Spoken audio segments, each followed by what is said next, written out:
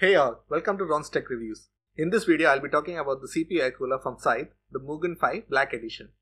This is the all blacked out version of the Mugen5 Revision B that was released earlier with a better mounting mechanism.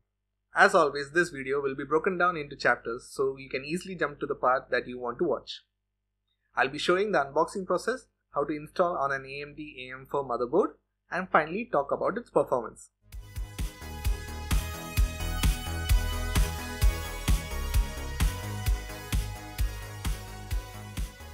Here is the packaging the cooler comes in. We have the image of the cooler in the front with the label Mugen5 Black Edition. Turning over to the side, we have the cooler and the fan specs including the dimensions and warranty information. Then moving over to the other side, we find three main features of this cooler mentioned, being excellent RAM compatibility due to its offset shape, optimized tower height which makes it compatible even in the DNL PC011 dynamic case, and the star fan, the Case Flex 120mm PWM fan. Now on to the unboxing. It's pretty well packaged for a budget CPU air cooler. In one compartment we find the Case Flex 120mm fan mentioned before. The other is a box which we will look at its contents later.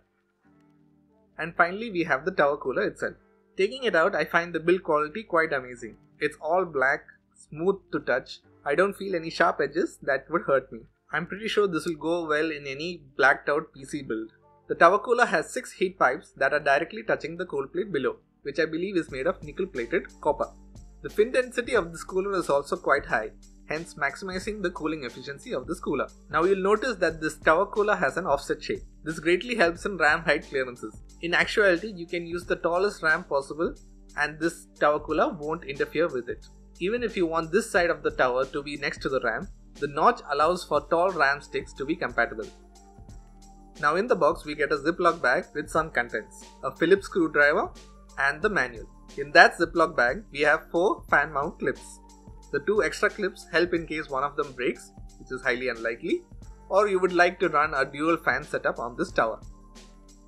Then we have the mounting brackets, one pair for the Intel motherboards and the other for AMD motherboards.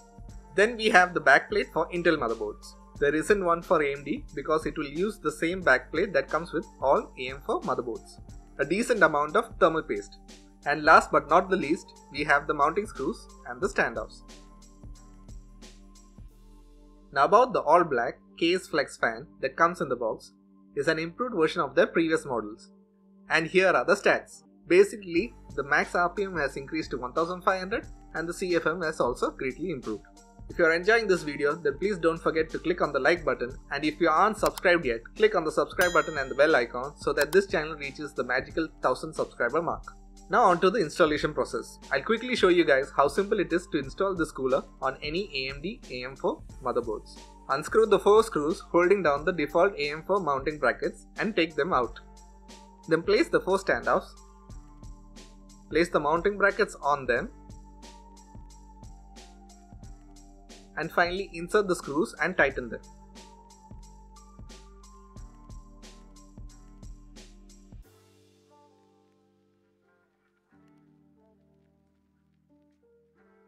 Before placing the tower cooler, apply thermal paste.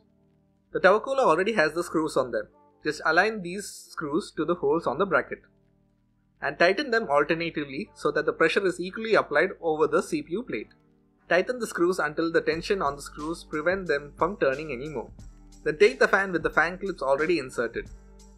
Be sure to route the cable so that you can have a clean run to your motherboard's fan header. Now simply pull down on the fan clips on either side and they will lock into place.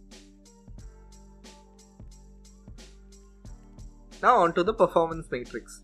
I have set the ambient room temperature to 21 degrees centigrade and overclocked the AMD Ryzen 9 5900X to an all-core 4550 MHz.